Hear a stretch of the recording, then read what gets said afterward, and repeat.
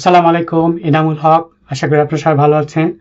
আজকে আমি কিছু প্রযুক্তির কথা বলবো যেগুলো অলরেডি আপনারা জানেন, কিন্তু কিভাবে তারা আমাদের লাইফস্টাইলে, বিজনেস মডেলে সব দিক থেকে পরিবর্তন আনবে তা নিয়ে আমি বলবো। সো যেই টেকনোলজির কথাগুলো আমি বলে আসছি অলরেডি, আমার বিভিন্ন ধরনের ভিডিও রয়েছে।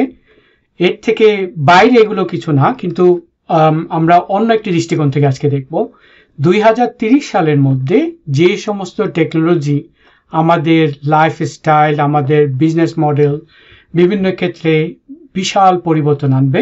বর্তমান সময়ে এটি কোনো লুকানোর মতো বিষয় না যে আমরা প্রতিনিয়ত টেকনোলজির উপরে আরো বেশি বেশি আসক্ত এবং বেশি বেশি নির্ভরশীল হয়ে পড়ছি। প্রতিনিয়তই আমরা আরো নতুন নতুন টেকনোলজি দেখা পাচ্ছি এবং ব্যবহার করছি। আমরা এইসব টেকনোলজির সাথে ভালোভাবে পরিচিত এবং প্রায় প্রতিদিনই ব্যবহার করছি। সেসব টেকনোলজির কথাই যদি আমি ধরি, তাহলে আমি যদি চিন্তা করি যে আমরা যে সমস্ত টেকনোলজি এখন ব্যবহার করছি, সেই সমস্ত টেকনোলজি যদি 10-15 বছর আগের কথা চিন্তা করি, তখন আমরা দেখি নাই। এবং একইভাবে আমরা যদি চিন্তা করি আগামী 10-15 বছর কিংবা 20 বছরের মধ্যে যে সমস্ত টেকনোলজিগুলো আসতে যাচ্ছে এবং আমাদের উপরে বিশেষভাবে বিভিন্ন দিক থেকে প্রভাব ফেলবে, তাহলে কি হতে পারে আমরা যদি কল্পনা করি, আমরা যদি দেখি আজকালকার যে রিসার্চ ডেভেলপমেন্ট হচ্ছে, যে প্রোগ্রেস হচ্ছে টেকনোলজির ক্ষেত্রে, তা আমরা যেটা দেখতে পারি সেটা হচ্ছে টেকনোলজির যে সমস্ত বিষয়গুলোর প্রসার ধীরে ধীরে বাড়ছে, তার মধ্যে 7টি জিনিস আমি এখানে আপনাদের জন্য উপস্থাপন করার জন্য আপনাদের জন্য বেছে নিয়েছি। প্রথমে আমরা যেটা দেখব সেটা হচ্ছে রোবোটিক্সের কথা। আমি আগে বলেছি রোবোটিক্সের উপর আমি বেশ কয়েকটা ভিডিও করেছি। এখন আমরা যেটা দেখব যে রোবটরা আরো শক্তিশালী এবং বুদ্ধিমান এবং উন্নত হয়ে যাবে। 2030 সালের মধ্যে আমরা দেখতে পাবো যে অনেক জায়গাতে, আমি আগেই 3Dর কথা বলেছি, ডার্টি, ডেঞ্জারাস এবং ডাল ওয়ার্ক। সো যেই ধরনের ময়লা আবর্জনার মধ্যে আমরা যেতে চাই না, যে কাজগুলো আমাদের জন্য অনেক বিপজ্জনক এবং যেই কাজগুলো বোরিং, আমরা ওগুলো রোবট দিয়ে করাই। কিন্তু এখন আমরা দেখতে পাচ্ছি যে রোবটের সহজলভ্যতা। আমরা অলরেডি জানি যে বিভিন্ন রেস্টুরেন্টে রোবট দিয়ে সার্ভ করা হয়। আমরা দেখতে পাচ্ছি লন্ডনে বেশ পপুলার হয়ে গেছে রোবটের যে ভ্যাকুয়াম ক্লিনার পাওয়া যায়, যেগুলো দিয়ে রুমের বিভিন্ন জায়গায় ভ্যাকুয়াম ক্লিন করা হয়, কার্পেট পরিষ্কার করা হয়। সো আমরা দেখতে পাচ্ছি যে রোবটের ব্যবহার দিন দিন এত বেড়ে যাচ্ছে যে আমরা অনেক কিছুর ক্ষেত্রে রোবটের প্রয়োগটা এত বৃদ্ধি দেখতে পাবো যে ভবিষ্যতে 2030 সালের মধ্যে রোবট আর মানুষকে পাশাপাশি কাজ করতে হবে। এবং আপনারা তো দেখেছেন, ওয়েবসাইটে গেলেও আপনি দেখতে পারবেন যে আপনাকে অথেন্টিকেট করার জন্য, সিস্টেম ভেরিফাই করার জন্য আপনাকে ইনশিওর করতে হয় যে I am not a robot. So ওটা দিয়ে আপনি অন্ততপক্ষে বুঝতে পারছেন যে রোবটের ব্যবহারটা এত প্রসার, এত বেড়ে যাচ্ছে।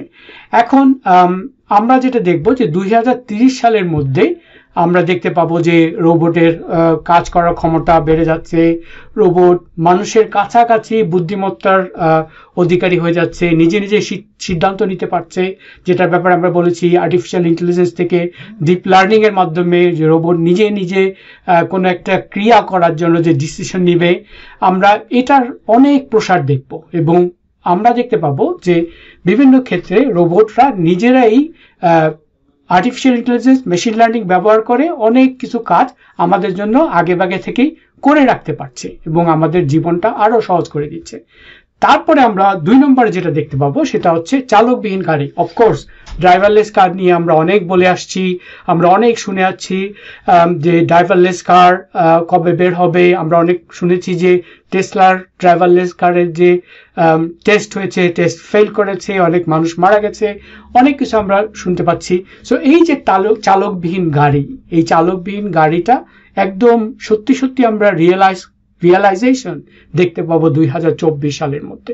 এবং এটা হচ্ছে ইন্ডাস্ট্রি লিডারদের একটা ফোরকাস্ট।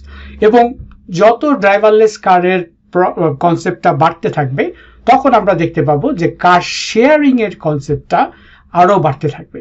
ধীরে ধীরে মানুষের গাড়ির কেনার চাইতে গাড়ি শেয়ার করার যে একটা কনসেপ্ট পপুলার হচ্ছে, এটার চলাচল এবং এটার বহুগুণে বৃদ্ধি পাবে। এবং চালকবিহীন এই গাড়ির যে কল্পনাটি বাস্তবায়ন করে যে অটো পাইলট সিস্টেমটা, যেটা অলরেডি প্লেনের ক্ষেত্রে ব্যবহার করা হয়, এটা আমরা অলরেডি দেখছি যে টেসলার মধ্যে চলে আসতেছে। এটা একটা ভালো উদাহরণ।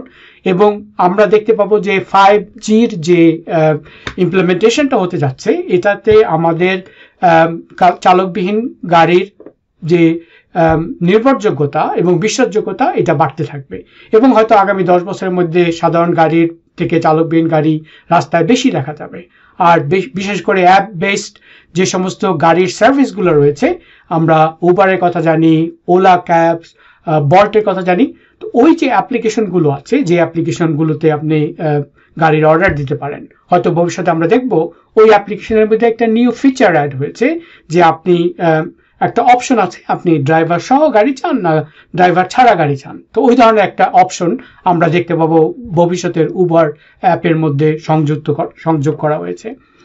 এরপর আমরা যেটা দেখতে পাবো সেটা হচ্ছে স্মার্টফোন। সো অবভিয়াসলি সবচেয়ে বড় উন্নতি যেটা আমরা দেখতে পাবো, রেভুলেশন আমরা যেটা দেখতে পাবো টেকনোলজি, এটার মধ্যে সবচেয়ে বেশি আমরা দেখব আপনার মুঠোফোনের মধ্যে, যেমন আর্টিফিশিয়াল ইন্টেলিজেন্স, বিভিন্ন ধরনের পাওয়ারফুল প্রসেসর, সেন্সর, ডিসপ্লের আরো অ্যাডভান্স ডিসপ্লে আমরা দেখতে পাবো। অলরেডি রেড নামে যে কোম্পানি নতুন স্মার্টফোনের রিলিজ করেছে, ওরা অলরেডি হ্যালোগ্রাফিক স্মার্টফোন বাজারে আনছে, ওরা দাবি করছে this is the first one in the world. এই ধরনের আরো ফিচার আমরা অলরেডি যে সমস্ত ফিচারগুলো 5 বছর আগে আমরা যেগুলো দেখি নাই, যেগুলো আমরা এখন মোবাইল ফোনে দেখতে পাচ্ছি, এই ধরনের অনেক অনেক ফিচার আমরা স্মার্টফোনের মধ্যে আমাদের হাতের মুঠোর মধ্যে দেখতে পাবো। এবং সেন্সারটা হয়ে যাবে একটি বড় মোবাইল ফোনের সবচেয়ে one of the fancy features. আমরা অলরেডি জানি এটার কতগুলো প্রক্রিয়া যেগুলো অলরেডি বিভিন্ন ক্ষেত্রে রয়েছে। আর একটা জিনিস আমরা দেখবো সেটা হচ্ছে ইন্টারনেট আরো দ্রুতগামী হবে, ফাস্ট এবং রিলায়েবল হবে।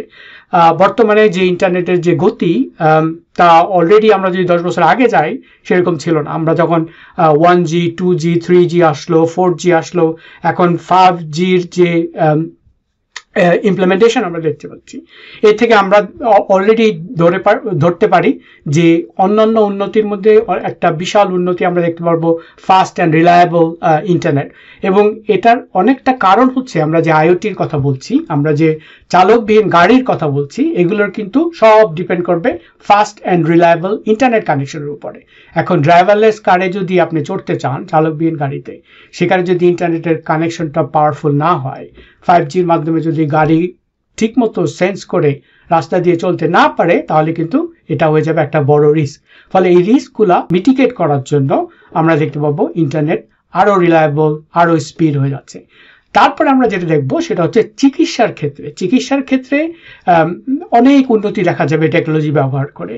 বিশেষ করে 3D প্রিন্টারে যেটা অলরেডি হয়েছে, আমরা ইদানিং যাদের কিডনি নষ্ট হয়ে যায়, লিভার, হার্টের ডিজিজ, হার্ট রিপ্লেসমেন্ট করতে হয়, তাদেরকে দেখা গেল অর্গান ডোনারের জন্য মাসের পর মাস ওয়েট করতে হয়, অপেক্ষা করতে হয়। এখন 3D প্রিন্টারের মাধ্যমে অলরেডি কয়েকজন রোগীর মধ্যে 3D প্রিন্টার দ্বারা প্রিন্ট করা আর্টিফিশিয়াল হার্ট স্থাপন করছে এবং তারা বেঁচে থাকছে, তারা ঠিক মতো লাইফ লিড করতে পারছে। সো আমরা দেখতে পাবো more and more 3D printer মাধ্যমে লিভার প্রিন্ট হচ্ছে, বিভিন্ন অর্গান প্রিন্ট হচ্ছে, এগুলো প্রিন্ট হয়ে মানুষের শরীরে যোগ দেওয়া যাচ্ছে এবং অবিকল মানুষের শরীরের সাথে সামঞ্জস্য রেখে এই ধরনের উন্নতি আমরা দেখবো 3D প্রিন্টারের টেকনোলজি ব্যবহার করে। আর একটা জিনিস আমরা দেখবো সেটা হচ্ছে AR এবং VR এর ব্যবহার, অগমেন্টেড রিয়ালিটি এবং ভার্চুয়াল রিয়ালিটির ব্যবহার চিকিৎসাকে আরো ভালো করবে, আরো ত্বরান্বিত করবে। আমরা স্টুডেন্টরা যেখানে কঙ্কাল ব্যবহার করতো কিংবা কোনো পোস্টমর্টম সময় কোনো রোগী জীবন্ত লাশ কেটে তারা পরীক্ষা নিরীক্ষা করতো, ওইটা রিপ্লেস হয়ে যাচ্ছে এখন আর্টিফিশিয়াল ইন্টেলিজেন্সের মাধ্যমে AR VR টেকনোলজি ব্যবহার করে। ফলে আমরা দেখতে পাবো যে চিকিৎসা ক্ষেত্রে টেকনোলজি একটা বিশাল পরিবর্তন হবে। আর একটা জিনিস যেটা আমরা বেশি দেখতে পাবো সেটা হচ্ছে নতুন সেন্সর। সো আমরা সেন্সরটা হয়ে যাবে একটা integral part of our lifestyle. সেন্সরের মাধ্যমে আমরা অলরেডি যে আমাদের ল্যাপটপ যে ফিঙ্গারপ্রিন্ট দিয়ে ল্যাপটপ খুলি, কিংবা আমরা ফেশিয়াল রিকগনিশন নিয়ে যে আমরা মোবাইল ফোন ওপেন করি, ল্যাপটপ, ট্যাবলেট ইত্যাদির মধ্যে আমরা আরো বেশি সেন্সর দেখতে পাবো। এবং সেন্সর ছাড়া একদম কোনো ডিভাইস আপনার পুরো অচল হয়ে যাবে। এবং গবেষকদের মধ্যে আগামী কয়েক বছরের মধ্যে প্রায় 1 বিলিয়ন নতুন সেন্সর তৈরি হবে এবং এই সেন্সরগুলো আমাদেরকে বিভিন্নভাবে বিভিন্ন পর্যায়ে লাইফকে ত্বরান্বিত করে জীবনকে সহজতর করার জন্য সাহায্য করবে। আরেকটা জিনিস আমরা যেটা দেখবো সেটা হচ্ছে আর্টিফিশিয়াল ইন্টেলিজেন্স, কৃত্রিম বুদ্ধিমত্তার আরো বেশি শক্তিশালী হবে, আরো বুদ্ধিমান হবে। সো এর মধ্যে যে জিনিসটা আমরা সবচেয়ে বেশি আশ্চর্য হব সেটা হচ্ছে ব্রেন অপারেশন করে আর্টিফিশিয়াল ইন্টেলিজেন্সের চিপস বসায় মানুষের ব্রেন ক্যাপাসিটি, ব্রেনের যে ইনফরমেশন ক্যাপচার করা, কারো কোনো কিছু মনে রাখা, কারো স্মৃতিশক্তি ধরে রাখার জন্য আমরা দেখতে পাবো ব্রেন অপারেশন করে ব্রেনের মধ্যে চিপ বসিয়ে মানুষের স্মৃতিশক্তিকে আরো বাড়ানো সম্ভব হবে। এবং এটা হচ্ছে কম্পিউটার চালিত মানুষের ব্রেন, যেটা দ্বারা মানুষের মস্তিষ্কর বিভিন্ন ধরনের ইমপ্রুভমেন্টের কাজ আমরা দেখতে পাবো। এবং একইভাবে আর্টিফিশিয়াল ইন্টেলিজেন্সের ব্যবহারের মাধ্যমে আমরা দেখতে পাবো মেশিন লার্নিং, ডিপ লার্নিং এর কথা, আমরা প্রেডিক্টিভ অ্যানালিটিক্স যেটা বলে সেটা হচ্ছে ভবিষ্যতে কি হতে যাচ্ছে, এই অ্যাকুরেসিটা আমাদের আরো বেড়ে যাবে আর্টিফিশিয়াল ইন্টেলিজেন্সের, আমরা এমন পর্যায়ে চলে যাচ্ছি।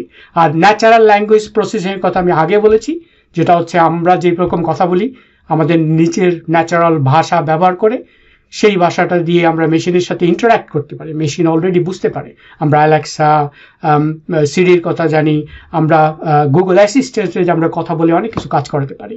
সো এই যে speech recognition, text recognition, image recognition, এগুলো এখন এমন একটা এক্সট্রিম পর্যায়ে আমরা দেখতে পাবো পৌঁছে গিয়েছে, যেগুলো দেখা যাবে যে 2030 সালের মধ্যে আমাদের সমস্ত lifestyle, business, education, all things we do to live our life will have a dramatical change.